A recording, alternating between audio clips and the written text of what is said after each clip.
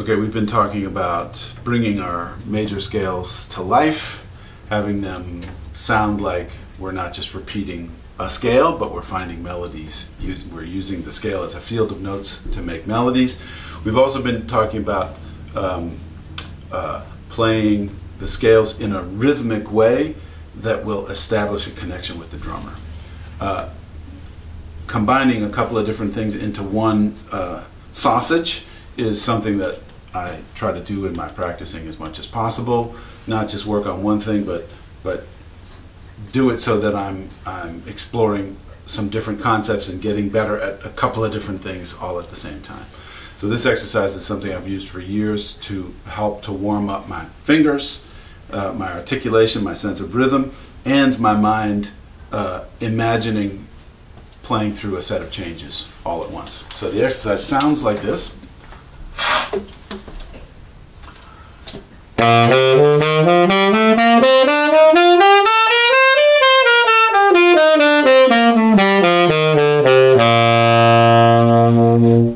Pretty simple, but there's a few things going on. One is that I'm tonguing the first note of every measure and the second note of every measure, and then I'm tonguing every upbeat after that. So if I use syllables to talk about that, that sounds like ta. So 1, 2, 3, 4.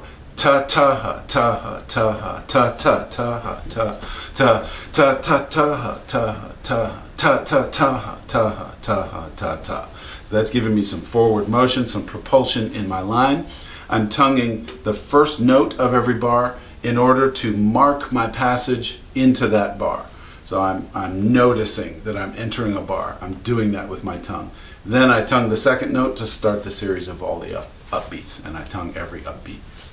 So having heard that, watch how I play 4 bars of music, and I'm going to tongue the first 8th note of each bar and then all the upbeats afterwards. 1, 2, 1, 2, 3.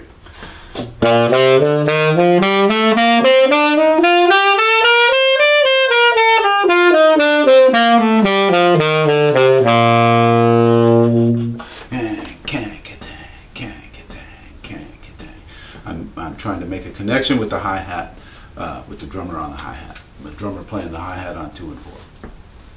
Okay, and then the last thing that I'm doing is I'm imagining myself playing over a set of changes, so that I'm practicing for my mind to deliver, my intellectual side, to deliver the changes as they come up. And ideally I can also see them come up in advance. So the changes are C major, I'm talking in my key. So I'm playing in concert B flat right now. In my key it's C major, 2, 3, 4, D minor, G7, C major, 3, 4, D minor, G7, C major. So I'm trying to see those chords, see that that's what I'm doing as I play through the exercise. 1, 2, 3.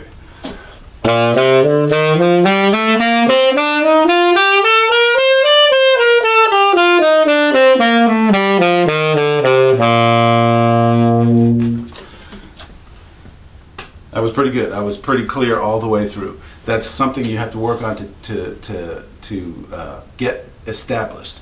It's easy to just play the sound without adding in the component of knowing what changes you're playing through.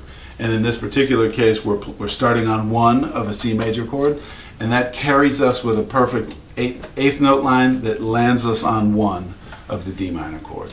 And then at the top, we start on the note E, which is the 3rd of a C major scale. Also lands us on the 1 D of D minor and the 1 of G7 to get us home to C. Okay, and I have run this exercise through all the keys, and as I get up high on my horn, I try to slow down so that I can play it. Without hesitation.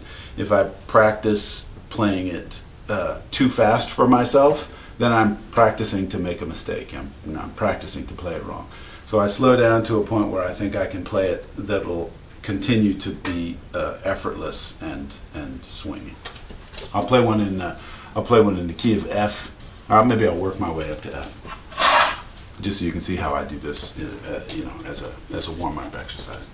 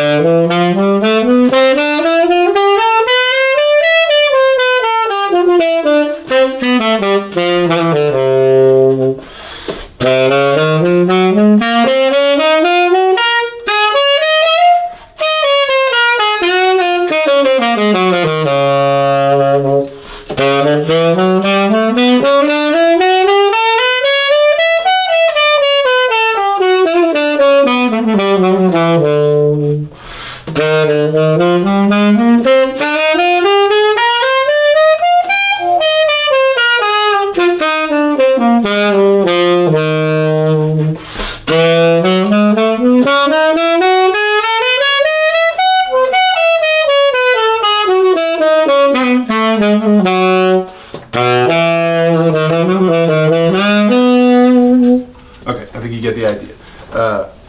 Before I started letting myself improvise a little bit with it, I of course played it until I could do it very precisely.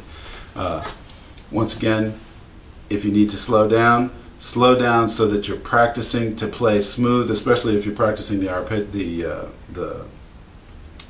high register of the saxophone. Slow it down so that you can play smoothly enough up there that you don't sound like you're making a break or hesitating. Slow down and don't push it. If you do this over 6 months, by the end of 6 months, if you've practiced it smoothly every day, you'll sound smooth, and the tempo will come. You don't have to try to get it real fast today. Get it relaxed and swinging today, and tomorrow it'll be relaxed and swinging a little bit faster. Okay, so remember, you're warming up your fingers, you're warming up your feeling of time, forward propulsion, and you're also thinking about the changes as you're feeding, your mind is feeding the changes in time. So you're practicing to know that the changes are falling in time. Okay? Another way I practice that, by the way, is if I'm learning a tune and the changes are, say these changes, what we've just been doing, I'll just name the changes in time. 1, 2, 3, 4. C major, D minor, G7, C major, D minor, G7, C major. So that's easy. I've been doing that for years. I can do that without hesitation. Maybe I'll try putting in some substitutions, see if I can do that in time. C minor, D, ooh. It was C major, not C minor. C major, D minor, G7, C major, D minor, D flat 7, C major, for example. There's a tritone substitution, so I played it in time, and that's a way that I practice to see if I can deliver the changes in time as I cross the bar lines. C major, E flat, A flat, D minor, G7, C major. E flat, A flat, D flat, and C. C minor, I'm still in it. C major, that was. D, G, C. D minor, G, C. E flat, A flat, D, G, C. F sharp, just for fun, C. C sharp, F sharp, C. I'm just trying some stuff. That's the way I do it when I'm improvising also. I'll try to just pick something, see if I can play it, and find my way back home. I think Herbie Hancock is the absolute master of saying, well, I'm going to try this sound, and well, that could lead me over here, and that could lead me there, and then, well, yeah, now we better go home. He's an amazing, he's mastered the ability to go where he's hearing or where he wants to try, and hear his way out. So you can practice that. This naming of the changes is a way to practice that. And as I made mistakes, in this last example where I was trying to name some things, as I made mistakes, what I tried to do was keep the time in place and continue in time and try to land myself back at home at C major. In other words, when you're on the bandstand, if you go C major, D minor, sorry guys, can we do that again? C major. You don't get to do that when you're on the bandstand in front of an audience. So I try to practice with that same kind of intensity when I'm trying something at home. C major, D minor, D flat, C, A flat, D flat, C. And if I make a mistake, I try to keep where I am, C, in the D minor, G, C. I try to always stay in time, and if I fall apart, then I have to start over and try it again. But I try to stay in time and make the correction to the mistake in time so that I practice getting good at correcting my mistakes in time.